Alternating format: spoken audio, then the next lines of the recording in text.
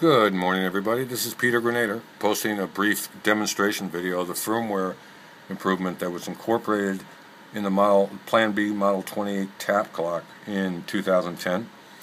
This is a response to another video that's been posted which highlighted the deficiencies of external syncing with the initial release. Something that nobody who was involved with the development of this product, me with the hardware, Phil Gallo with the firmware, neither us or Tim or Don Kim, who were extensively involved with the beta testing of the improvements, none of us were in disagreement with. There were some problems, and although I'm no longer working with him directly, I have to really commend Phil Gallo for overcoming some very big technical issues to affect this change.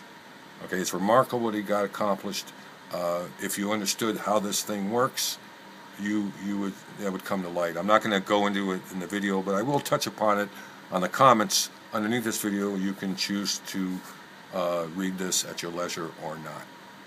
Okay, this is a free upgrade for those that may want it. There were about 300 tap clocks sold, about 40 to 50 of which had this new firmware before they were given to our dealers, but most are not. But you can get it for free by contacting me at petergrenada@gmail.com.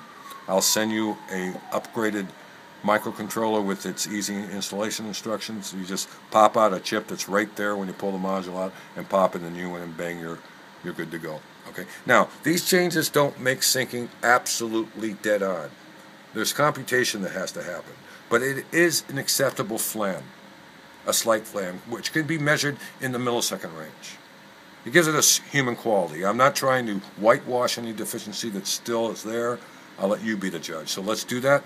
I'm going to bring up a single pulse train. This is not being created by the Model 28. It is, however, what's syncing it.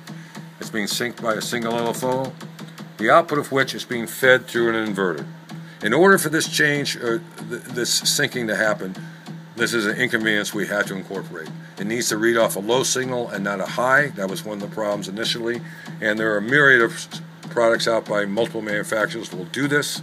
I'm choosing the center section of a Model 28, going in directly to the external sync input of the, Model 26, going into the external input of the Model 28. If you don't know what this thing does, it's a tap clock.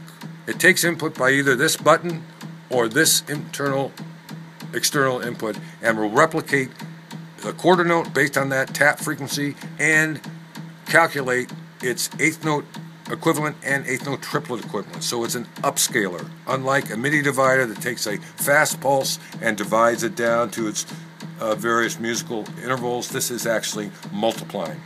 Let's try it first with the manual so you can hear the beat. 1, 2, I'll start it.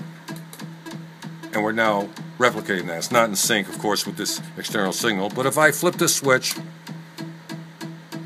after 2 beats, what it needs to make the measurement, it locks. So we're hearing the lower tone being the original and the manifest higher tone, which is being driven by the 28. Okay? If we slow it down, you're going to hear it burp. It needs 2 pulses to make its measurement. See? When you speed things up so much, you don't really notice it. When you slow it down,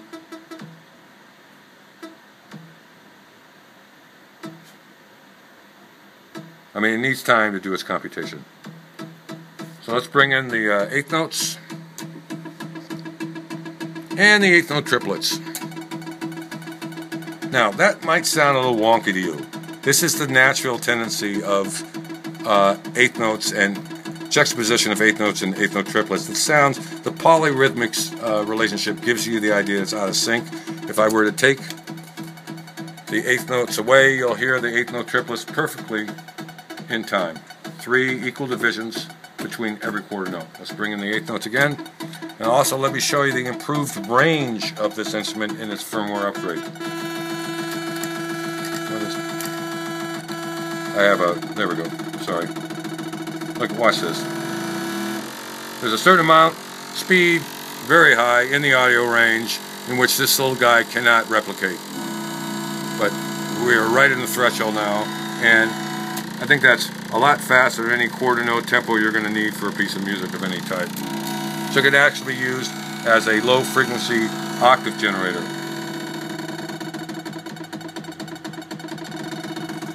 So there you go. This is for those that appreciate the module and some of those of you that never have. But here is a outlay of the firmware improvements that I think make it a much greater asset to composition of music. Okay, thanks. Bye.